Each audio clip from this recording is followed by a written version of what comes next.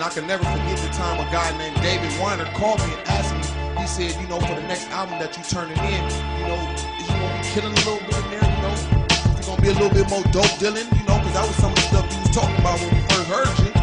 And I told him, I said, man, I'm a member of the Nation of Islam now. Man, they'll have my head if I get to promote that to my people. Ain't nowhere in the world I'm gonna promote that to my people. Straight up, you know? You know, a lot of what he's saying is actual fact. You know, it's actual fact. Yet it also speaks to the environment in which we are embedded as young black males and females in this particular society. You know, hip-hop changing from positive to negative was not a consequence of history. It was not a circumstance of history. It was nothing that just happened on its own. It had nothing to do with the changing of the times. It had nothing to do with that. It had everything to do with the fact that there are people in this particular society who wants to see us exactly where we are.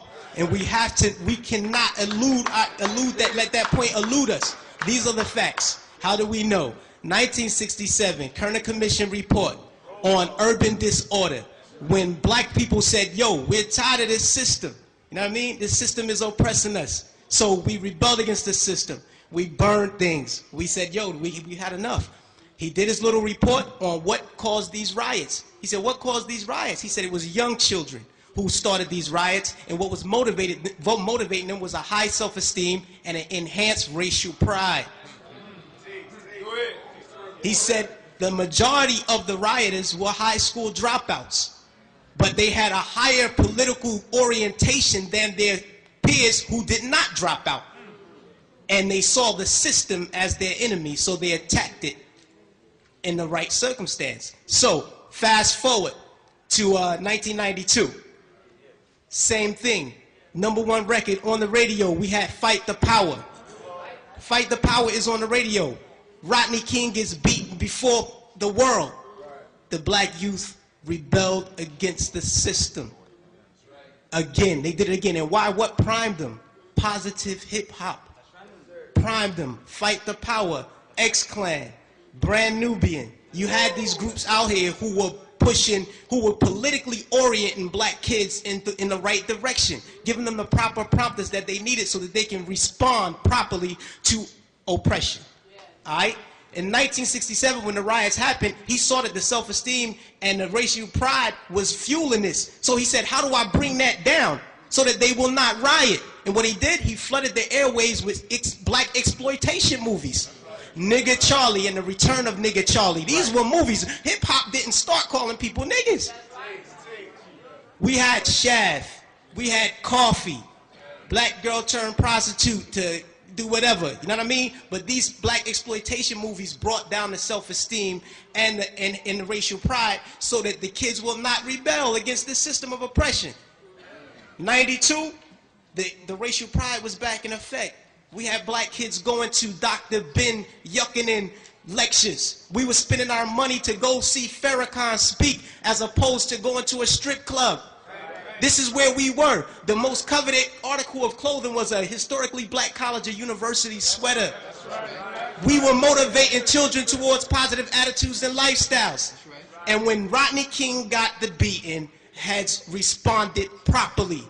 Fast forward to our day. Sean Bell is shot 50 times in the street in New York by police officers. #1 song on the radio, Like a Lollipop. Nobody do nothing. Nobody respond to nothing. Trust me. Just like the brother, I believe it was JT, the bigger figure, who said that the label executives came to him and said, yo brother, we need you talking about guns and whores. You know what I mean? That's right. That happens. I've been in those meetings with management and had to ask me, is what you're saying really what you believe, so that we'll know how to market you properly. You know what I mean? This happens. Young Buck on his album, he has a song on his album that talks about police terrorism. The label said absolutely not. Jimmy Iovine said absolutely not. You cannot put that record on the album because it might create an atmosphere that might put police officers' lives in danger. Right. So they took the record off, but they let him keep the other 14 songs on the album that talked about killing black youth. So this is what we're dealing with. We're not dealing with a circumstance or consequence of history. You know what I mean? The environment that we're embedded in puts us in a situation where we feel we have to maneuver and play the game and water our message down. You know what I mean? But no, what happened was they intentionally shifted the paradigm to get us exactly where we are right now. Right now, we're feeding the prison industrial complex right now. Our kids are going to prison because they're promoting these records. They're promoting these records daily that send us to jail. You know what I mean? It's cool to go to jail. You know what I mean? They glorifying these things. And it's not the black youth. We're in a position where we get, like the brother said, the choice. You know, he said, yo, I chose the positive. So I didn't do it. But every youth is not going to take that route. I know I come from the projects. Grew up in the projects all my life. You know what I mean? And we're not turning down $500,000 to say nigga. We're not going to do it because we won't turn down $200 to take a package of crack from one corner to the next. You know what I mean? We living in a state of poverty and want of all things. So it's hard for us to make that. Our judgment is clouded. And they knew that the judgment would be even more clouded if they took groups like X-Clan off the radio. This is just what it is. And until we start to deal with the environment that's shaping the behavior, we'll never get to the next level. We have to confront that.